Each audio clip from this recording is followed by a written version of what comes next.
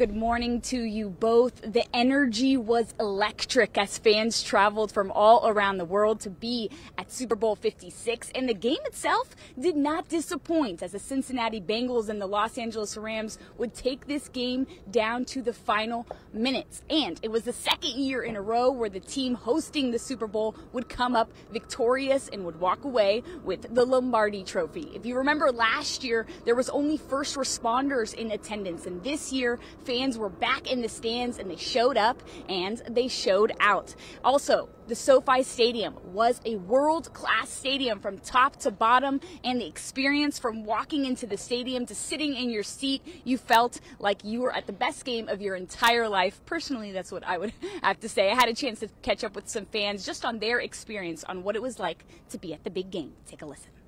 Hey, this means everything to me. I've been rocking with the Rams since they came back to L.A. Before they was in L.A., I wasn't a fan. When they came back, I immediately became a fan, and I told everybody I worked. I told everybody that we was going to the Super Bowl, and I told them we was going to win it. Everybody doubted us, and we here.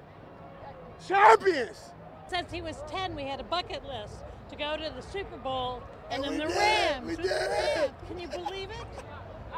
How long have you guys been fans? My dad grew up Anaheim Rams fan, so I grew up my whole life St. Louis Rams fan. They came back here.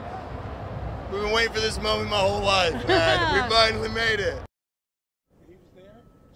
A special moment for Los Angeles Rams fans, and I have to add, the halftime show. Probably the best to date in my personal opinion. Dr. Dre, Snoop Dogg, and growing up in California, a West Coast kid like myself, you can't get much better than that. And I have to tell you, in 73 days away now from the NFL draft, and for Wolfpack fans, quarterback Carson Strong, wide receiver Romeo Doubs, and tight end Cole Turner will enter the draft in hopes that their dreams can come a reality and hopefully make it on the big stage.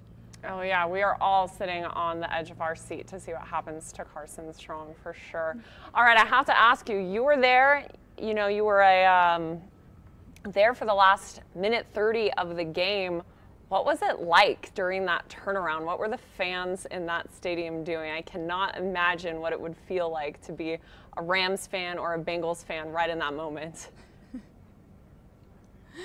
Everybody was on their feet. The Los Angeles Rams fans were not counting themselves out of this game in those final 2 minutes as they were on their last drive to get into the end zone, and those costly penalties really helped the Rams in the final stretch, but you could just feel how much it meant to these fans. They've been waiting for this just as much as the Bengals were also hoping that this would swing their way, but excitement, lots of tears, lots of screams. Alex and myself we were standing towards the entrance waiting to talk to fans as they came out, and even Alex had said, we can't leave yet. This game is going to come down to the final minutes like it did in the playoffs, and in football fashion it did just that, as any team can win on any given Sunday.